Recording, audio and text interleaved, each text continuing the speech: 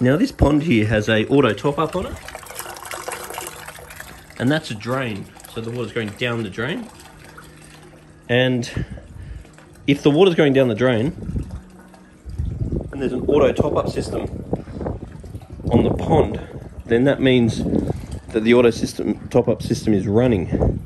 So what we've actually got to do is bend this cord with the float on it to make sure that that stops. And sometimes you can actually set them to make sure that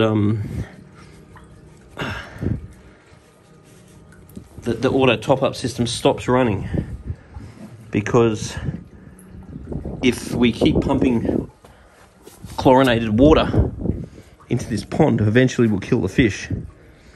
Now, if you couldn't stop it for some unfortunate reason, then you'd need to turn it off, and then when the pond goes down, you could literally turn it on for a while, which would be unfortunate.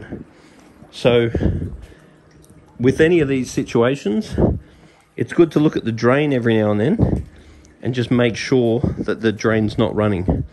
And if the drain is running, you want an explanation for why the drain's running, because having water constantly going into a pond like this will mean that you've got chlorine going in. And as far as chlorine going in is concerned, that's going to be relative to how much chlorine is in the town water at that particular time, knowing that it's often dosed to a maximum minimum level, which means sometimes it'll be okay, sometimes it won't be okay. And it'll also be relative to the amount of water that's running through it. If there's only a little bit of water running through it,